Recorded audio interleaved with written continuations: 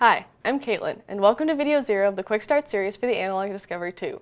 In this video, I'll go over the hardware details of the Analog Discovery 2, introduce each tool in Waveforms 2015, and let you know what you should expect from this video series. Let's start with the hardware. This is the Analog Discovery 2, a pocket-sized, all-in-one USB device, meaning it's packed full of analog and digital tools. On the top, you'll find a headphone connector for audio signal output, a USB connector for programming, communication, and power, and an auxiliary connector in case your application requires more current than USB can supply. On the bottom, you'll find a single 30-pin connector. This is where you can either attach the fly wires or the separate BNC adapter board. With the fly wires attached, you can see which channel goes to which wire. In the box, you'll find a pinout diagram that shows more detail. Oscilloscope channels 1 and 2 are used by the oscilloscope, voltmeter, spectrum analyzer, network analyzer, and datalogger tools. The next set of wires are the ground wires. You'll see that there are 2 sets of ground wires, all of them colored black. You can use any of these wires to connect to your circuit's ground. The next set of wires are used with the waveform generators. The yellow wire is waveform generator channel 1, and the yellow wire with the white stripe is waveform generator channel 2. The waveform generators are used in the waveform generator tool and the network analyzer tool. After the second set of ground wires, the next set of wires are external triggers 1 and 2. The gray wire corresponds to trigger 1, and the gray wire with the white stripe corresponds to trigger 2. These can be used in any tool where you're able to trigger with signals from an external source. The last 8 sets of wires correspond to digital input and output channels 0 through 15. They alternate between pink, green, purple, and brown, with the bottom set of wires having the same color scheme, but with an added white stripe. These wires are used in the logic analyzer, pattern generator, protocol analyzer, and static I/O, and can be configured to any combination of inputs and outputs based on the tool's capabilities. So far, I've listed 11 predefined tools, including the oscilloscope, waveform generator, voltmeter, power supply, datalogger, logic analyzer, pattern generator, static I/O, network analyzer, spectrum analyzer, and protocol analyzer. All of these tools are available in Waveforms 2015, which is free to download. More information about installation and download can be found in videos 2A through C. Now let's go through each of the tools. The oscilloscope is a 2-channel fully differential oscilloscope. It provides 14-bit resolution and 100 megasample per second sample rate. With the BNC adapter attached, it has a 30 MHz bandwidth, and without it, a 9 MHz bandwidth. The input range is between positive and negative 25 volts, but is protected between positive and negative 50 volts. It is important to note that with the BNC adapter attached, the oscilloscope is no longer differential, but is instead single-ended.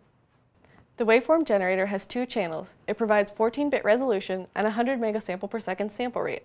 With the BNC adapter attached, it has 12 MHz bandwidth, and without it, it has 9 MHz bandwidth. The power supplies have 2 channels, one positive supply and one negative supply. The positive supply can provide between 0.5 volts and 5 volts, and the negative supply can provide between negative 0.5 volts and negative 5 volts. When powered by USB, the maximum power output of the tool is 500 milliwatts. When powered by an auxiliary supply, each channel can provide up to 2.1 watts. Regardless of how the device is powered, each supply can provide up to 700 milliamps of current.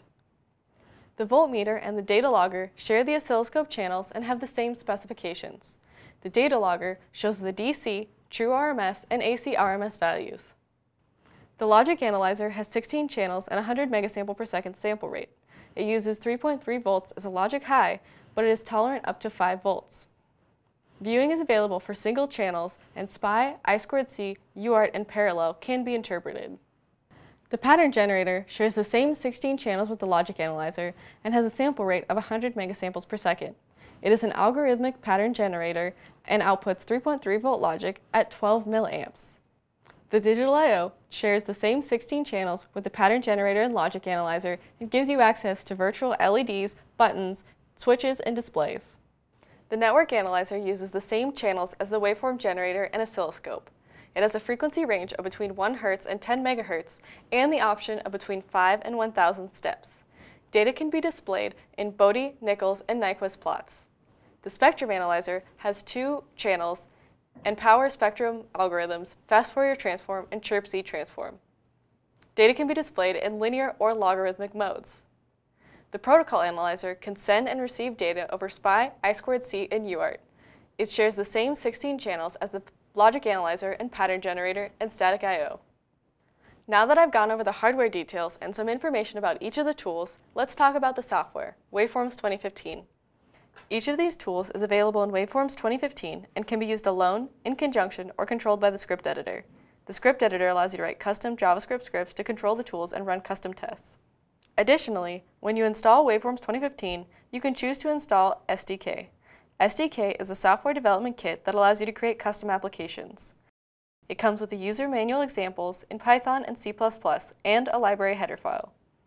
Now let's talk about some of the common features you'll see amongst all the tools in Waveforms 2015.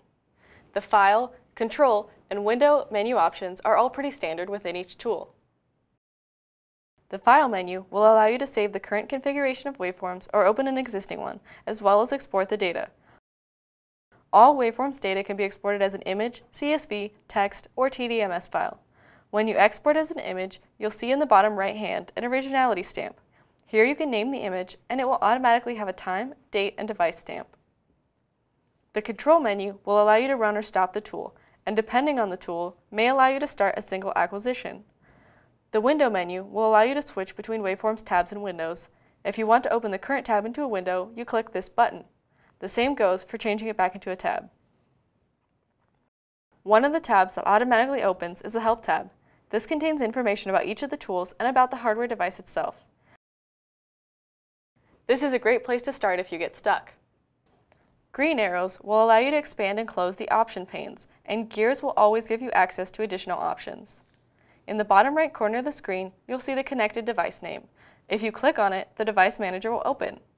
We'll talk more about the device manager in video 3. Next to that is the status. If you click on that, you can see the USB voltage and current, as well as the temperature of the device. Nearby is a gear that will open the general waveform settings. Here you can change how the instrument windows interact, the style of the window, the analog and digital plot colors, and several other settings.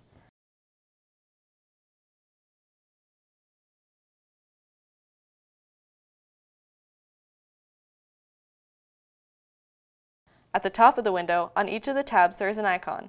This icon displays whether the tool is running or stopped and can be used to run or stop the tool. That's it for our introduction to the Analog Discovery 2. Video 1 will go through what's in the box when you order an Analog Discovery 2. Videos 2A through C will go through installation in Windows, Mac, and Linux. Video 3 will go through calibration in the Device Manager. And videos 4 through 15 will go through each of the tools. More resources for your Analog Discovery 2 can be found in its Resource Center. Here you'll find a Getting Started guide, tutorials on each of its tools, specifications, a pinout diagram, and community-contributed projects. If you need help beyond that, your questions are always welcome at forum.digilentinc.com. Subscribe to stay up to date to Digilent's products and services. Thanks for watching!